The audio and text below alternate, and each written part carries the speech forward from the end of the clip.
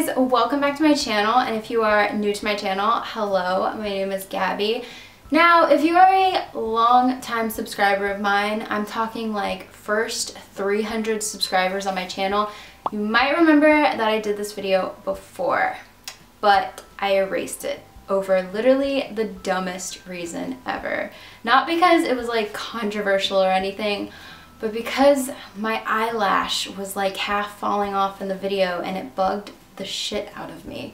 So I erased the video and I wasn't sure if I was gonna do it again, but I've been getting requests lately to do this story on my channel, so I figured I'd just do that for you guys today.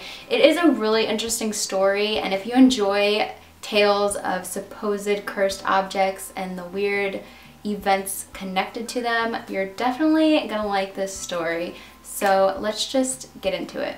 If you don't know who Rudolph Valentino is, he was a very famous actor from the early 1920s. I was trying to think of something in today's time that people who might not be that familiar with actors and actresses from long ago might know his name from. And if you are a fan of American Horror Story, Finn Wittrock actually portrayed him in American Horror Story Hotel, and I'm a big fan of Rudolph Valentino, and I thought he did an absolutely amazing job at portraying him. Rudolph Valentino was an Italian-born American actor born on May 6, 1895. He was known as the Great Lover, or the Latin Lover. He was probably the first well-known heartthrob of the screen. He was best known for his roles in such films as The Four Horsemen of the Apocalypse, Blood and Sand, The Sheik, and Beyond the Rocks. In 1920, Rudolph Valentino was basically entering the height of his career, and in that year he bought a tiger's eye ring. When Valentino purchased this ring, he was told by the seller that it was indeed cursed, but he was captivated by it and bought it anyway. When Valentino showed the ring to his friend Chaw Mank, a songwriter and a supposed psychic, Chaw Mank said that as soon as he saw the ring, a vision of Valentino dead flashed in his head, and he advised Valentino to get rid of the ring, and Valentino didn't. In 1926, Valentino went on tour to promote his movie The Son of the Sheik. On August 15, 1926, while on tour, Valentino fainted in his New York City apartment, and he was rushed to the nearest hospital. They discovered that he had a perforated ulcer that required emergency surgery. After the surgery, Valentino developed a series of complications and slipped into a coma. The Great Lover passed away on August 23, 1926. Of course, none of us were alive at the time, but Rudolph Valentino's death caused mass hysteria. There were over 100,000 people who showed up to his funeral. There had been deaths before Rudolph Valentino's in Hollywood, but as of 1926, he was the biggest star that Hollywood ever had pass away. And as time went on, more and more people came to believe that the ring that he purchased in 1920 may be cursed, and it may have been what caused his untimely passing. The reason why is because he was not the only one affected by this so-called cursed ring. After Valentino's death, his former fiancée, Pola Negri, had the ring, and she became gravely ill. By the time she recovered, talkies had taken over the screen, and she just did not have the voice for it, so her career was basically over. Pola gave it to a friend of hers, an actor named Russ Columbo, who she thought bared a striking resemblance to Rudolph.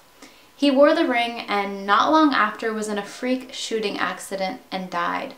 After Russ's death, Russ's cousin passed the ring on to Russ's best friend, an entertainer named Joe Casino.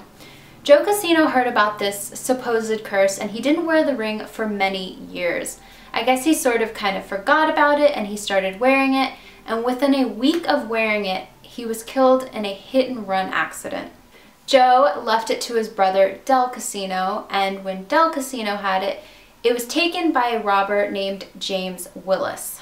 Before James even got out of the house with the ring, he was shot dead by police. A man named Jack Dunn also had the ring, but he only had it for a 2-week period, and within that 2 weeks he was diagnosed and killed by a rare blood disease. Oh, did you think we were done? No, there's more. The ring was then put into a bank vault where it was thought to be safe from harming anyone else.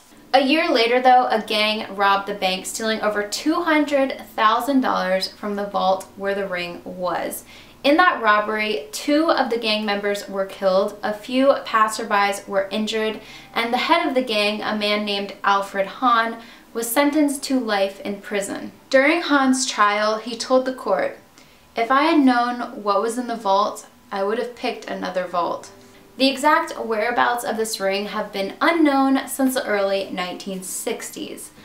Now, I don't know about you guys, but that thing looks cursed, like, just saying. But there's even more spooky aspects to this story. It is also said that Rudolph Valentino's spirit may not be at rest and possibly wandering around Hollywood, still searching for his ring. There have been tons of reports of people supposedly seeing the ghost of Rudolph Valentino in many different locations all around Southern California. His spirit does more traveling than I do. It is said that he haunts his old home, an estate called Falcon Lair. People have claimed to have seen his spirit looking out the second-story window at them. Others have reported seeing him at Studio 5 at Paramount Studios, the Santa Maria Inn, the Knickerbocker Hotel. It is also said that Valentino is one of the spirits that haunts the Hollywood Forever Cemetery, where he was laid to rest all those years ago. His ex-wife, Natasha Rambova, claimed that she kept in contact with him years after his death through seances. There's also reports of people seeing his dog Kabar around the LA Pet Cemetery where he was buried. Kabar passed away 6 months after Valentino, and many think it was due to a broken heart. So I hope that you guys enjoyed that video. It's definitely a very strange and interesting legend of old Hollywood, and my eyelash wasn't half falling off in this video. I blamed it on the curse, not my lack of makeup skills. As always, there will be tons of links down in the description for you to check out if you're interested in learning more about what I talked about in today's video. Also, don't forget to leave any recommendations you have for video ideas down in the comments below. I read every single comment, and don't forget to like and subscribe if you are not already, and I will see you guys in my next video. Bye guys!